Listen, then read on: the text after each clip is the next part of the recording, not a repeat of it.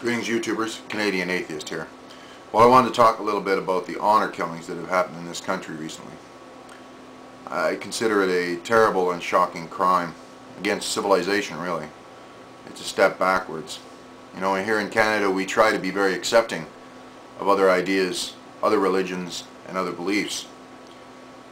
But, you know, if you're someone that's come to this country thinking that you can continue to practice such medieval beliefs and to control other people with them, well, then you're wrong.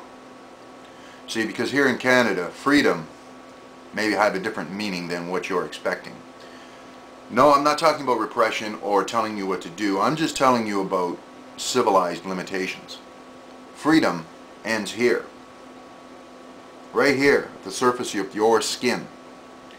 And it's not meant to force your will on others. Your freedom is for you to do as you choose, if you choose to live by such beliefs.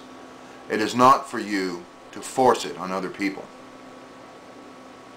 Have you got that straight?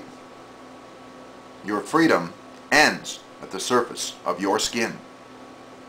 You don't have the right to tell someone what to do or how to live or what they should or should not believe. You have that choice for yourself.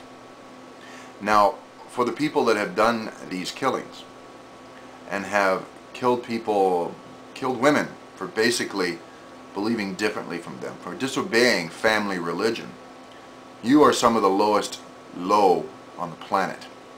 Now, speaking as a man, call me sexist, call me old world, but I believe as a man it's my duty to protect women, to help them along even where I can. Not that they need it. They don't need me. But if I can help, I think that's a good thing.